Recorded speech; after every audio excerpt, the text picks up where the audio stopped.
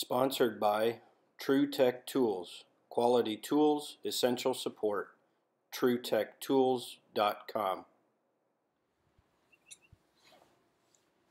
What's up, YouTube?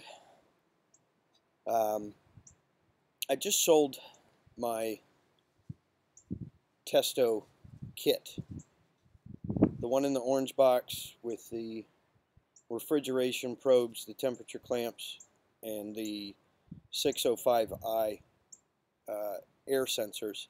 And just wanted to explain why. Not that it really matters, but just wanted to let you guys know why I got rid of the Testo kit. As you know, I've got iConnect. I've got a 2-circuit kit, which simply means that if I come across a system that has 2 compressors in it, I could actually check pressures and superheat and subcool and all of that on both compressors at the same time. And I've also got the Sporlan Smart Tool. And since having the Testo kit, I've found it difficult to find a place to use it. I've used it a couple of times, actually used it on a water source unit that had an old school cooling tower, and I had the Sporlan on one unit and the Testo kit, or one compressor, and the Testo kit on the other compressor, and it worked fine, but I actually had to have 2 phones, one for the Testo and one for the Sporlan, and obviously that's inconvenient at best. I probably should have just grabbed my iConnect kit to check both compressors, but I was trying to find a place to use the Testo.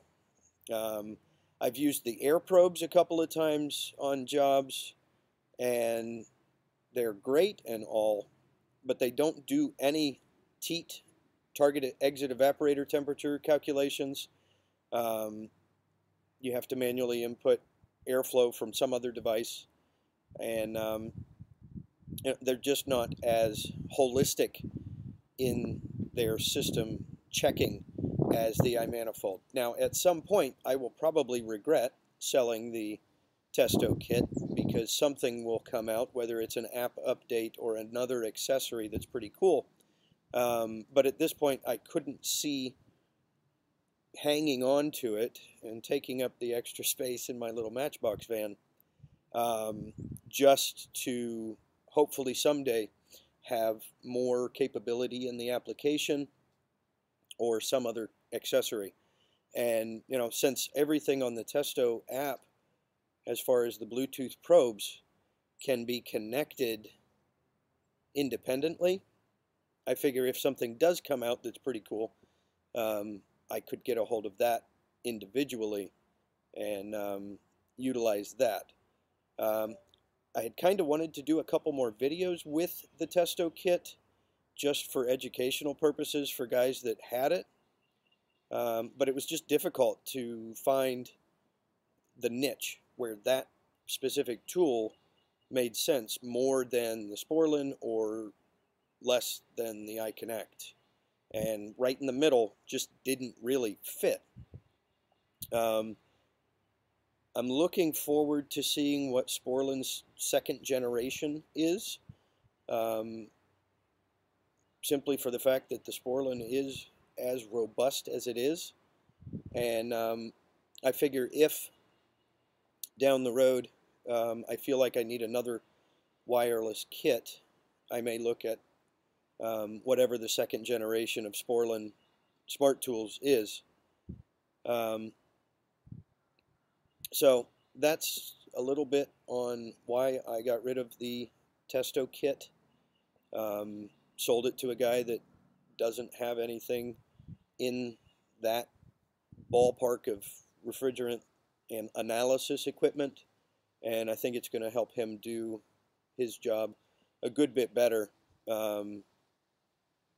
when he runs across systems. At least give him more information and an easy to collect platform with the app being able to see all of the accessories all at once on that basic screen.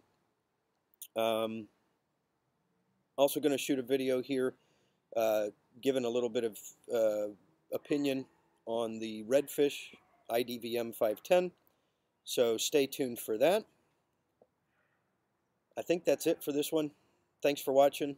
Like, subscribe, comment, and share, and we'll see you on the next video. Peace.